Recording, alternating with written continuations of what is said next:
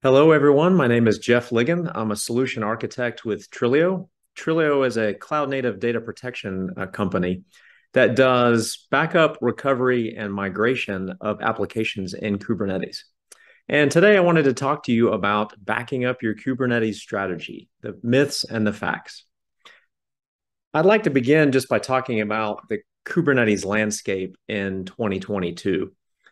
So everyone is probably aware of this massive shift that we've seen in the IT industry over the past 5 to 10 years, where companies are taking their legacy applications from bare metal and virtual machines, and they're converting these and evolving these to using containers and then to using container orchestration. And everyone is probably aware that it seems that Kubernetes has pretty much won the war in container orchestration. And so we wanted to share this quote from IDC that we've seen recently, that they predict by the year 2024 that net new production grade cloud native applications will increase to 70%. And that's up from only 10% were containerized in 2020. And this is all thanks to this shift to microservices, containers, orchestration, and the DevOps movement. So with with or without containers, every IT group is worried about the downtime of their applications. Nobody wants downtime, and downtime costs money and time. So these are some quotes that we've pulled from Gartner that says that each minute of downtime can cost a business up to $5,600 a minute. And 91% of organizations that just 1 hour of downtime costs more than $300,000. And now we've had the increase in ransomware over the last 5 years. And you can see even in the last year, well, in 2020, that increased 171%. All of these factors, that downtime really costs money, and it's not just costing money; it's costing time. So I attended an IT Tech Talk conference a few weeks ago, and there was a company there that was talking about the challenge of IT keeping up with the pace of business. And what that involves is having your IT teams help with the evolution of your business, and downtime just takes away from that time. So every minute that IT team is spending fixing downtime, that's time that they're not able to spend on other productive things. I think we've all heard anecdotes from our IT friends saying, some of the teams just feel like they're just treading water with all of the downtime issues and solving tickets, as opposed to working on productive projects that could be, improving and growing their business. So, these are all things that we want to avoid and all things that we want to address. That's something that Trilio has been helping companies do since 2013. And so today we wanted to talk about some myths that we're hearing in the Kubernetes landscape related to protecting your applications from downtime. So let's start with myth number one. So myth number one is I don't need backup because all of my Kubernetes applications are stateless. So this may have been true a few years ago. In fact, I attended the KubeCon trade show last October in Los Angeles. And over that 3-day period, I talked to a lot of companies. And actually at that time, there was a lot of truth to that. So there wasn't a lot of people that were doing stateful applications in Kubernetes. Kubernetes was designed by Google mainly for stateless applications. But now in 2022, that's definitely shifting and changing. So we at Trilio have done our own personal customer survey about this to ask companies how many of them are using stateful volumes in Kubernetes. And an overwhelming majority, 53%, said yes, they were. And interesting enough, 15% said that they weren't sure, so they needed to see what the state of their applications were in Kubernetes. And then we also looked at some industry statistics. So recently, the CNCF did a similar survey, and again, just over same results as our Trilio survey. Over 50% were saying yes, we are using stateful applications in containers. And then more interesting, there was slightly over 20% saying no, but then there was, if you added up the last two columns, that would give you around another 20% that say they're either evaluating stateful applications and containers or plan to do it within in the next 12 months. So that is definitely changing. Okay, myth number 2. My built-in storage snapshots are enough to protect my cloud-native applications. So a lot of companies are starting with that. That's kind of the legacy way of doing backups is relying on the snapshots that come from your storage system.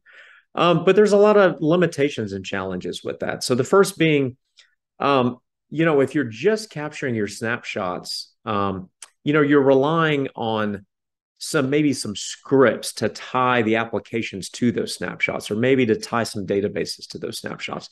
So you're relying on scripting, you're relying on individuals that are writing those scripts. Those are all prone to errors. And then the Kubernetes environment is so dynamic and applications in that environment change so quickly, then you're relying on those scripts to keep up with those applications. It's just really limitation. So incomplete data. So, if you're just relying on your snapshots, there's a lot more to your applications than snapshots. There's a lot of metadata associated with Kubernetes applications. So you're not capturing your entire application if you're only relying on snapshots. Inability to scale. So, as these snapshots grow, if you relying on a manual scripting process to piece back together your application, that is not going to scale. The more that application scales, when you go to recover that application and trying to piece together what snapshots that you want to restore and how is that going to tie to what metadata, it just doesn't scale in production. And if you're only relying on snapshots, you're more susceptible to disaster. So those snapshots typically live inside the same storage system that's providing storage for your cluster. And if that entire cluster or that entire storage system goes down, you're not going to be able to recover from that. You really should be relying on a backup solution that stores things outside of your cluster's storage. Okay, myth number 3. My legacy data protection solution can protect my containerized applications. So this kind of, this is very similar to the second myth. Where companies are kind of going along with what they've always done for data protection. And, and in those days where you had siloed applications, monolithic applications that lived on bare metal machines or that lived in virtual machines, that model of data protection was very much based on the storage appliances, the storage volumes, the snapshots. But now the Kubernetes environment is so much more dynamic. It's highly scalable. Your application gets distributed to some random number of worker nodes that's based on the Kubernetes scheduler. Those worker nodes themselves are dynamic. So you could set up auto scaling such that worker nodes increase as your application grows. Everything is highly automated. This can all be scripted by CI/CD tools. And policy-driven, multiple personas can be deploying these applications. So really, the traditional data protection model just really breaks down in the highly evolved Kubernetes environment. So you really need a data protection solution that's been designed for the cloud-native world of Kubernetes. And if you have a cloud-native data protection solution like Trilio, these solutions will give you speed. You're able to restore your apps faster because everything has been planned out in advance. You might even have disaster recovery plans that you're planning for in advance. You might have backup disaster recovery clusters that even live in different clouds. So maybe you have something that's on-premise today, you have some disaster recovery ready to go in the public cloud, and you're able to restore those applications very quickly. And then, as I mentioned, across different clouds. So you're able to maybe have different Kubernetes clusters, and you're able to take point-in-time snapshots and move those around to different application clusters. Okay, myth number 4, data protection is only about backup. And that used to be the case. You're really just looking for things, to recover from any kind of disaster. And that was the reason that you're taking backup.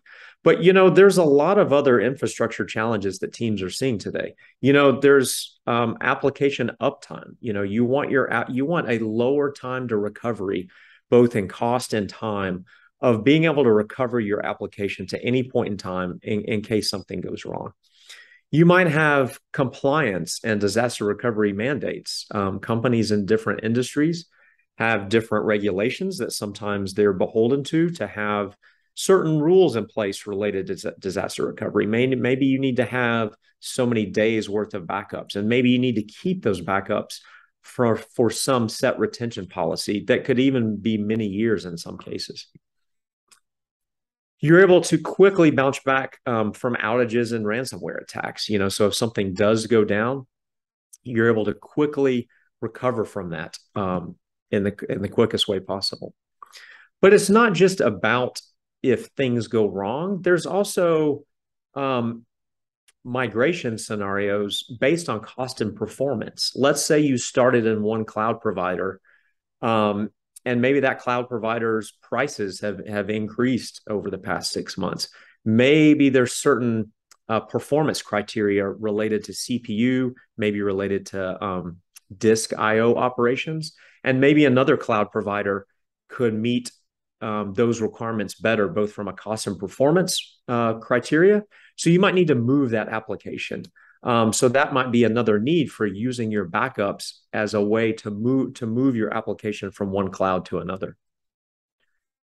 And you might have service level agreements. You might have SLAs that specify things like uptime, or specify that things are available potentially across different availability zones, or available certain uptime requirements. So all of these things are important. So it's not just about backup anymore. There's a lot of other challenges out there that having a good backup solution can help you achieve these other challenges. So let's talk about the use cases for cloud native data protection. So the first being backup and recovery. So making sure that you have an automated way of backing up everything that's in your Kubernetes cluster and having a recovery to any point in time from those pre-scheduled point in time snapshots. And then disaster recovery. So saying that even if your entire cluster goes down, you have a way to recover all of that data and persistent data that lived in that cluster. You have a way to recover it to another cluster as a way for disaster recovery. But it's also about application mobility and migration. So there's CI/CD tools today greatly help the deployment of Kubernetes applications. But having a good data protection solution can help you move these applications around to different clusters. Maybe you have different levels of test and development environments. And so you could, using a tool like Trilio, could help you move those applications around to different test dev environments. And then ransomware protection and recoverability. So let's talk about ransomware. So ransomware, as I said, it's really been on the rise recently. 300 million cases in the last year. You can see that the average cost has increased to over $300,000 per business. All of these attacks have increased 72% since the pandemic. So it's really something that every business needs to be planning into their infrastructure on how they're going to protect themselves from ransomware and how they would recover from a ransomware attack if it was going to happen. So at Trilio, it's we believe that ransomware protection is more than it's not a single software feature that you need to comply to. It's kind of it's a framework that you need to follow. So actually the NIST cybersecurity group has outlined a NIST cybersecurity framework that outlines all of the areas that application teams should be looking at to make sure that their applications are secure from ransomware. And so Trilio helps in these three areas to help companies identify and protect applications, to detect and mitigate, and to recover applications in case something goes wrong. So I'd like to conclude by saying that a data protection platform built for the cloud is essential in protecting your cloud native applications. So you really need a cloud native protection that does many things. You need it to be application centric. You need it to follow all of your Kubernetes applications and all of the components that they're spinning up in those clusters, whether those are the metadata pieces or whether that's the stateful persistent volume pieces that we talked about in the first myth that seems to be increasing across the industry now. And no matter how those applications are deployed, so whether they're just using labels, whether they're using some advanced concepts like Helm charts or operators, or whether you want to back up, single namespace or multi namespaces, you need a tool that's flexible enough to track all of these things. You need a tool that's Kubernetes agnostic, a tool that works across any distribution of Kubernetes that's been certified by CNCF, such that that would enable you to, so if you started with one cloud provider and you decided maybe for a cost or performance reason you wanted to move to a different cloud provider, you're able to do that. You should have a management console that's self-service. You should enable your development teams, your users, anyone that's consuming your Kubernetes applications. If they're deploying Kubernetes applications, they should have the ability to have backup and recovery capabilities. This shouldn't be the old legacy solution where only the storage admin has the ability to do this. It's up to the storage admin to take care of backups and recoveries. You should enable your development teams to be able to do this themselves, which would also help them in those migration scenarios that we've talked about earlier in the presentation. So your solution ideally should be native to Kubernetes. You shouldn't have to learn any new tooling. You shouldn't have to install any new CLIs to do this. It should be something that's just built into the Kubernetes APIs and uses the Kubernetes tools such as kubectl or OC if you're using the OpenShift version of Kubernetes. You should have a solution that's enterprise class. So you should have a solution that supports things like restore transforms. So if you're moving from one type of Kubernetes cluster to a different, you need to transform some of the base components. Things like storage class might be different in a Google cloud, say, than versus an Amazon cloud. So you need something that transforms those components on the fly when you're moving that application so that application migration is seamless.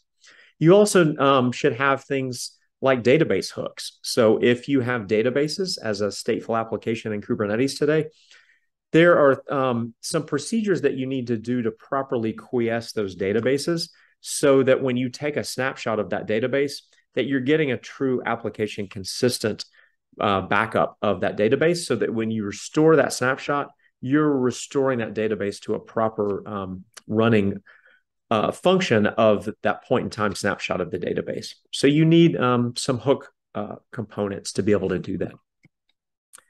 And ideally, it should be something that's easy to try and install, something that you could try in your own environment, free for a period of time to see if it works for you.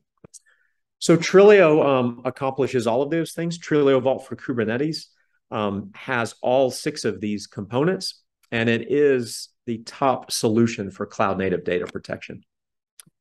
Thank you everyone for your time today. I'd like to mention that Trilio we will be at the upcoming KubeCon trade show in Detroit in the 3rd week of October. I myself will be there in the Trilio booth.